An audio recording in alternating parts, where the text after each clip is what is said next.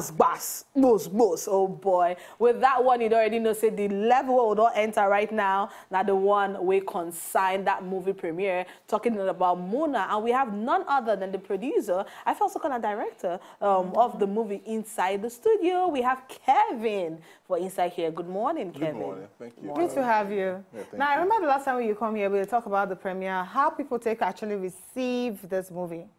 For the private screening? Yeah, then like however, okay. We do for Lagos, we do for Abuja, we do for Port Harcourt, and you know, the way people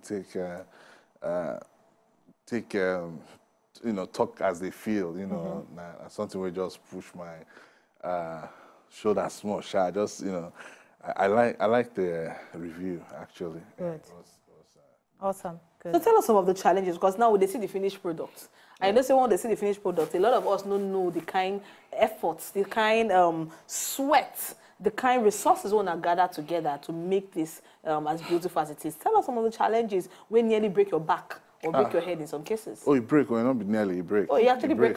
Break, because you know, when you want to do something with big, with big past you, and you know, first of all, one of them now money, you know, you want to do something where when you see them, you go, okay, this thing costs big, go, but wait till you get no reach, you know, to do them. So it takes time, you know, it will take you time, patience, and sacrifice, you know. So now those kind of things, you know, a lot of, and you know, working with different professional actors too at the same time, you know, because if you check them, because you say some SAG actors they inside the movie too for US. So it really been there tough, but one of the things again we go make you different from other filmmakers, because not just director but director producer now how to manage this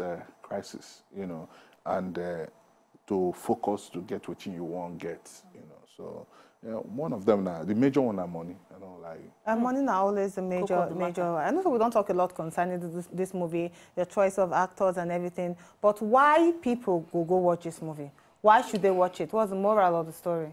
Basically, for those ones we see them for premiere, a lot of them, you know, come out excited. First of all, about the depth of the story, you know. So one of them now basically those ones who one day entertained, you know, because it's very, very entertaining.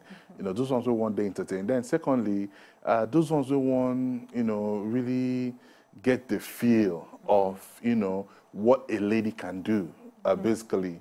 And those ones who won't understand, you know, all these things about human trafficking, you know, they go still room there for them to sympathize with the smaller Mona, you know.